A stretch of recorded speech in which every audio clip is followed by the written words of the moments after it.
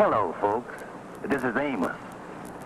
Well, the other night, some of the boys had their weekly card game at the lodge hall.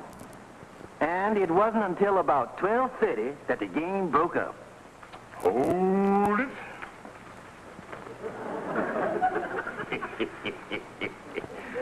Well, boys, it look like I is the big winner. Well, I cleaned out. Well, let's see here. I got 3 stacks of blues, 4 yellows, and 2 whites. And the way I figures, I wins the grand total of 36 cents. Holy mackerel, it almost $1:15. Oh, me, 1:15, and I told the battle axe I'd be home by 10 o'clock. Well, honey, I was just out playing cards with the boys. This is a fine hour to be coming home, 1 o'clock in the morning. Honey, I was just playing cards with Andy. It's always Andy. You're just going to have to stop seeing that no good Andy Brown. Now, wait a minute here. He's a bad influence on you, and you're just going to have to stop seeing it. Stop seeing Andy? Friend of my cradle days? Are we just like brothers? He's my pal. We are buddies. Joy Stevens, Andy Brown ain't nothing. He's uncultured, he's a loafer, and he ain't got no background. Now, wait, Andy ain't all that bad. He come from a nice family, too. Now, take that rich uncle of his, that Uncle Percival. You mean that uncle he's always talking about? The one that lives down in South America someplace? Yeah, that's the one. He got a big coffee plantation down there. Down there in Rio de Geronimo. Well, just because Andy's overly successful, that don't make Andy no better. Well, he writes to Andy every once in a while, and he says someday he's going to do something big for the boy. Yeah, something real big. I don't care if Andy's got 50 rich uncles all over the world. I want you to stop associating with him. As long as you hang out with that no-good loafer, you'll never amount to nothing yourself.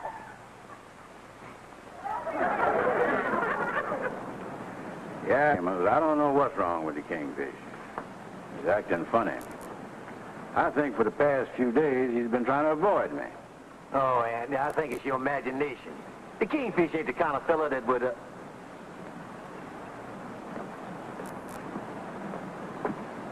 Hi.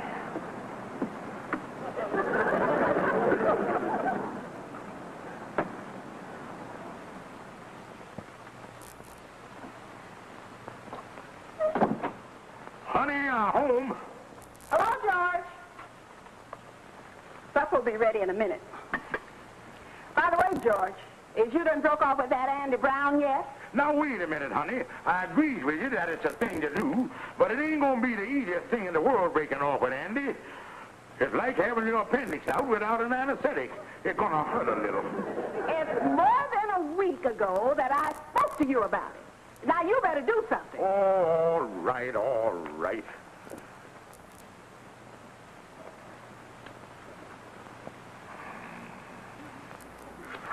Oh, me. I feel lower than a kangaroo with a pouch full of buckshot.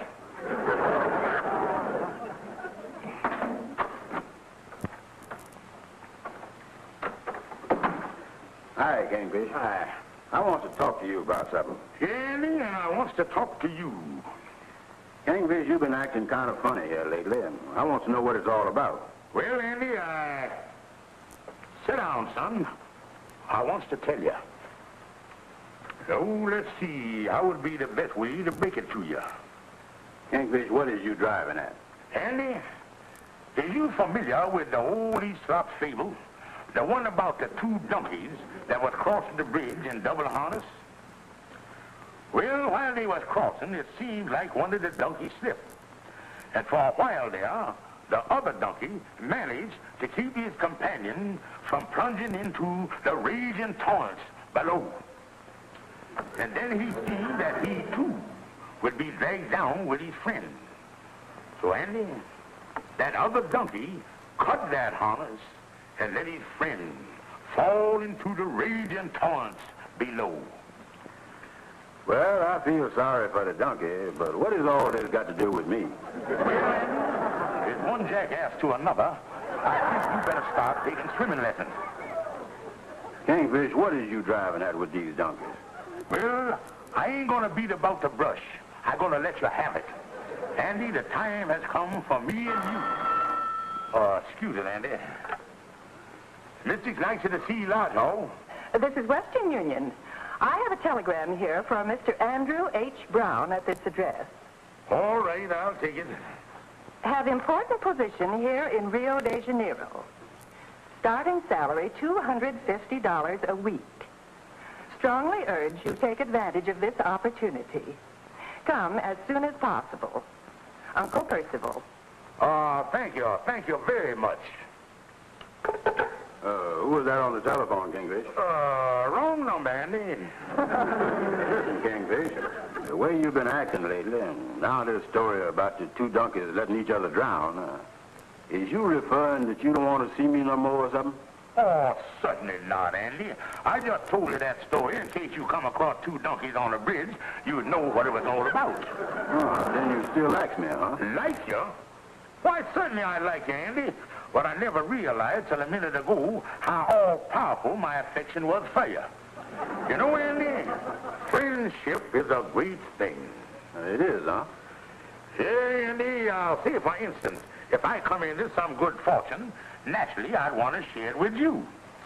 And if you come into some good fortune, of course, you'd want to share it with me. I would? Now, see there, Andy? You said it yourself. Well, I'm glad it's straightened out, because I was worried about the way you've been acting. Oh, no, Andy. We are pals for life. You know, thick and thin and all that stuff. Well, so long, Kingfish. Well, so long, Brother Andy. And to think I almost let that donkey go down the drain. Yeah, Lightning brought it over from the lodge hall about an hour ago. Strongly urge you take advantage of this opportunity.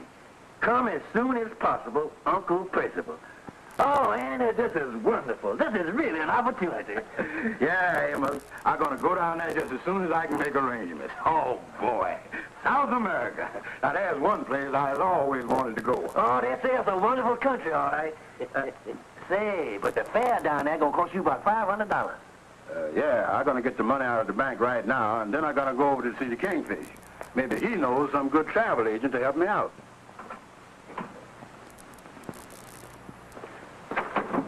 Hey, Kingfish, I just got this telegram, and I wonder if you...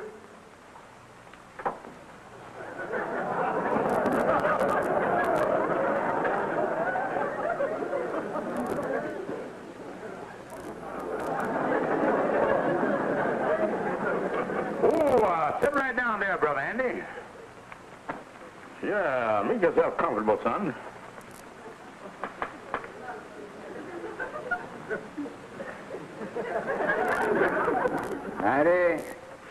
$500.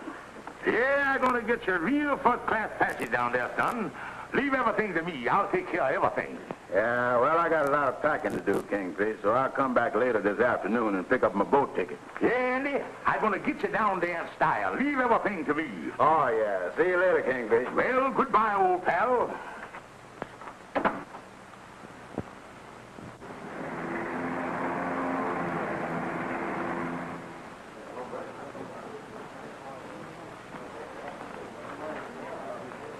I beg pardon. May I place myself at your disposal?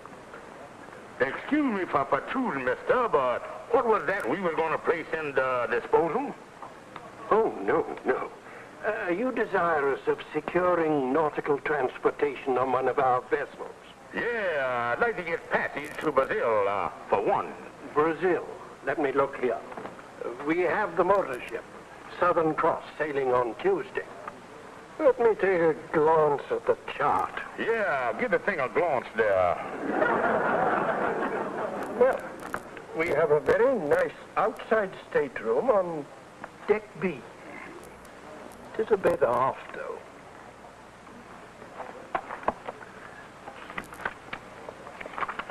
Oh, dear. That one's gone. Oh, we have another. Good.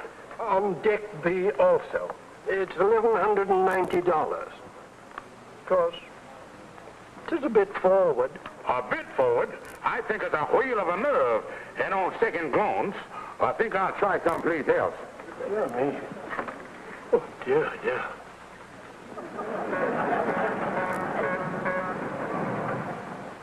C'est impossible, monsieur. Le bateau. Ah non, Mais c'est dans le 4, monsieur. Ah non. Je suis désolé, monsieur, mais nous ne pouvons rien faire.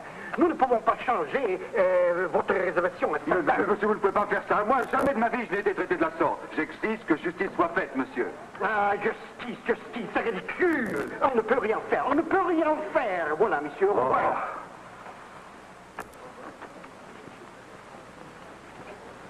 How do you do there? Oui. Et je vous aide, monsieur? Me want a ticket to Brazil, chop. Certainement, monsieur, certainement. Mais oui, bien sûr. Nous avons des nos excellents frais gratuits partout l'Amérique du Sud, à midi, mercredi. Nous prenons 12 passagers et le prix est $690. Vous désirez, n'est-ce pas? Well, the only thing I necessarily part in the whole mess with that $690. And if it's all the same to you, I'll wheel myself on down the street. Au revoir.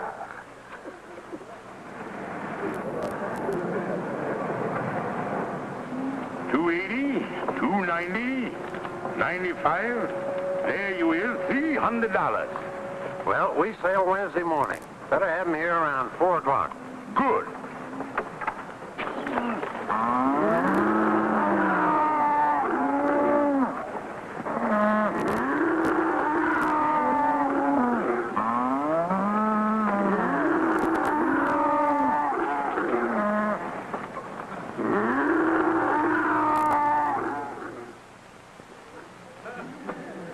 Turn a little to your right, Mr. Brown. Little bit more. That's it. Now hold it steady. Now hold it still, very still, Mr. Brown. Very still. Andy? Hi, Kingfish. Mr. Brown, you moved. You spoiled the picture again. Well, Andy, here your boat ticket. Everything's in order. And it come to exactly $499.80. I got me a cheese sandwich on the way back from the steamship company. I know we ain't gonna quibble about 20 cents. Oh, no. Hold it, Mr. Brown. Thank you. Now, just one more. Is you sure this is a high-class ship? High class? Why, Andy, the only reason this ship leave Greenpoint, Brooklyn at 4 o'clock in the morning is so it won't embarrass Queen Mary. Well, tell me something. Look this way, please, Mr. Brown. Does you think I'm going to have a good time on board? Does you think I'm going to make any friends on the way down? Friends? Why, Andy, I can see you now, sitting out on the deck in the evening, chewing your cud with the rest of the passengers. Oh, Andy, you're going to have a lovely time aboard. Yeah, that's fine. I want to rest up on the way down to Brazil, though. I got to get in a lot of sleep on the way down. Don't worry about that, Andy. This is one ship where everybody hits the hay early. The cud. Hitting the hay. Say, Kingfish, I know this sounds like a foolish question, but, Hold it, Mr. Brown. is this by any chance a cattle boat? That'll be all, Mr. Brown. I'll send the prints over as soon as they're ready. Yeah. Yeah, Andy, you're going to have a lovely trip. Yes, sir. A wonderful trip, boy. Kingfish, you still ain't answered my question. What's that, old pal? Is I or is I not sailing on a cattle boat? Well, Andy, there might be a few cattle on there, but they're all genuine Aberdeen Angus's.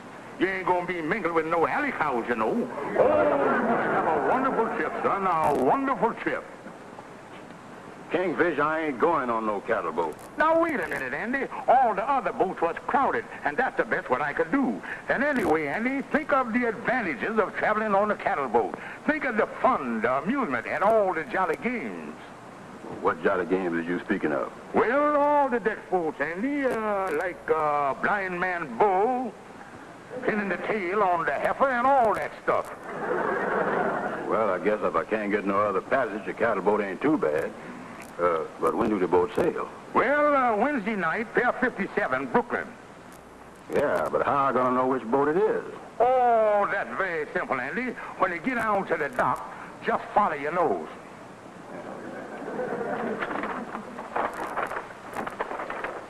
Well, Lightning, put this down in the basement with the rest of the stuff. Yeah, sir. Hi, you fellas. Hi, Calhoun. Where's Andy? Well, I guess he's home packing, Calhoun. You know, it's a wonderful break I had to get him. Going down there to join his uncle in Brazil. Lovely country, Brazil. Lovely country. Well, I wouldn't know, Calhoun. A fella told me that it gets kind of hot down there. It says in the summertime it gets up around 103 in the shade.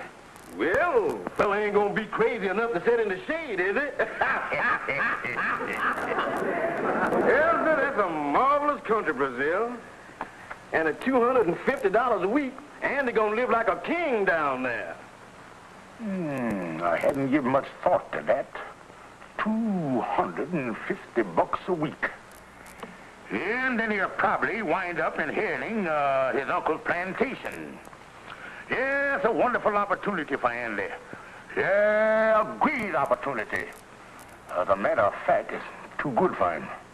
Kingfish, I don't know what you got on your mind, but I can see them cucarachas shining in your eyes. Yeah, I could go down there and send for Sapphire later. I gotta do it. It's too great an opportunity to pass up. No, Kingfish, this time you is stuck. The only way you could get this job is if you had been at your bone Andrew H. Brown. South America, take me away. Yeah, that's one thing about going away, Amos. I'm gonna miss all my friends, especially you. Yeah, well, I'm gonna miss you too, Andy.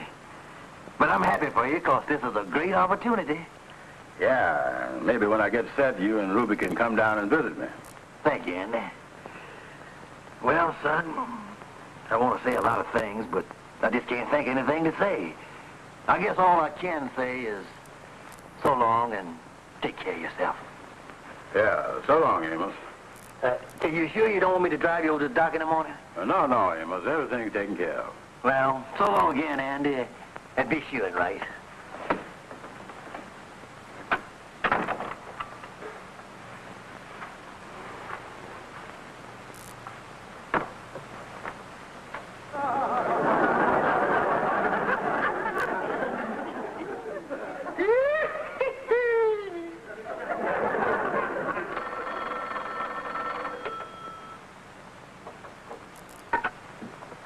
Hello? Hello? Hello. Oh, I can hear you now, Kingfish. We had a bad connection. Well, Andy, drop whatever you are doing and get over to the lodge hall as quick as you can. But Kingfish, I'm packing. I don't care what you are doing. This is a matter of life or death, and make it snappy. All right, Kingfish. I'll be right over there.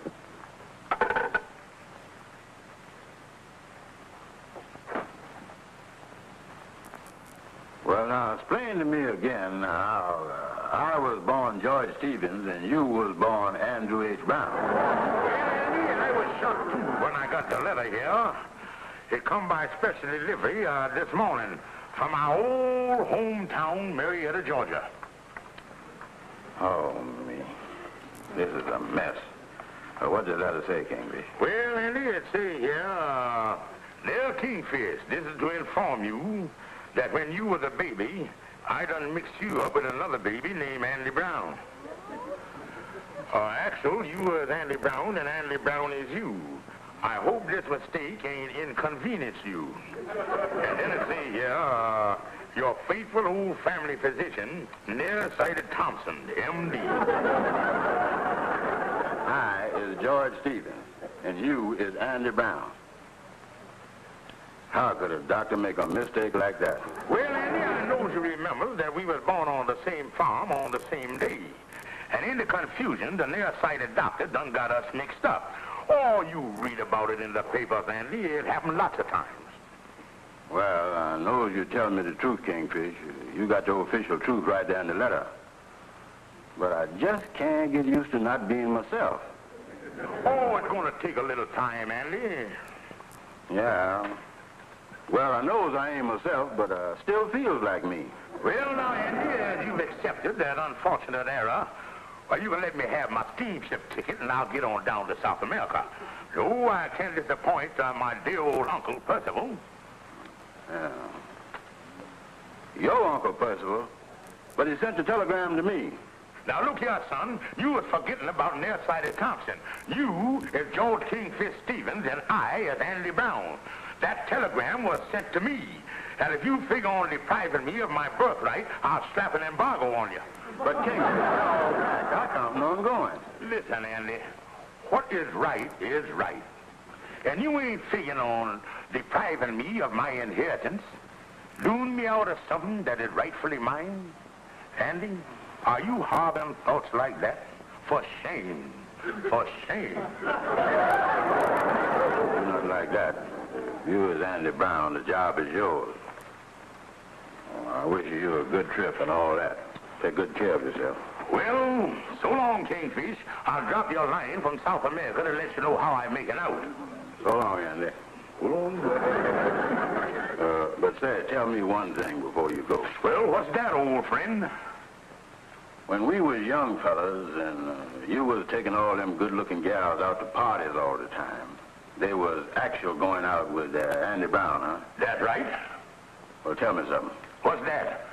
What kind of a time did I have? Take it from me, son. Those were the happiest days of your life.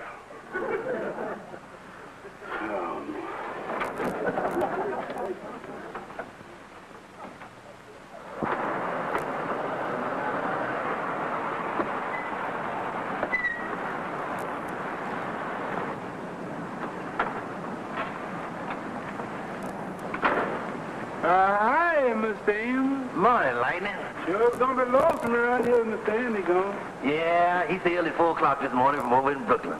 He did? I guess by now, good old Andy is somewhere off the coast of, Holy mackerel, it's Andy. I wonder what happened. Andy, what happened? Didn't the ship sail? What happened? I didn't go, Amos. And in the future, just call me Kingfish. What is this? Well, you see, Amos, me and the Kingfish got mixed up at birth. The doctor was nearsighted, and the Kingfish turned out to be me, and I turned out to be him. Andy, what is you talking about? Kingfish is 4 years older than you is. You wasn't even born in the same town. Why, you was born in houses that was at least 12 miles apart. Holy mackerel. That doctor must have been more nearsighted than I thought he was. Andy, tell me one thing. Did you give the Kingfish your ticket, and did he go down to South America to take that job with your uncle? Yeah, he's Andy Brown. I didn't want to deprive him of his birthright. Andy, this is nonsense. You is Andy Brown. You's always been Andy Brown. That was your job, and you was gypped. Oh, me.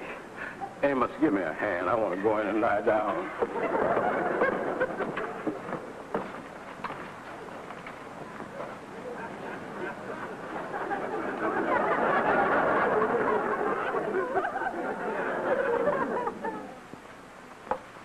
Now, listen, Andy. The thing for you to do is to wire your Uncle Percival and tell him what the Kingfish did. No, Amos. There's been enough trouble already. I guess I just better forget the whole thing. Now, look, Andy, you can't take it this way. The thing for you to do is to... Where's that husband of mine? He didn't come home last night, and he left this note saying he was going away to make his fortune, and he'd turn to me later. Sapphire, the Kingfish done left for South America. South America? Yeah, he done took my ticket and left for Brazil. I got a wire from Uncle Percival offering me a job down there at $250 a week. And the Kingfish is going down there to gyp me out of it. Oh, good heavens. Oh, what's the matter? Yeah, what's the matter, Sapphire? I wanted to fix things so George wouldn't hang around with you. And I'm the one that sent you that wire and signed it Uncle Percival.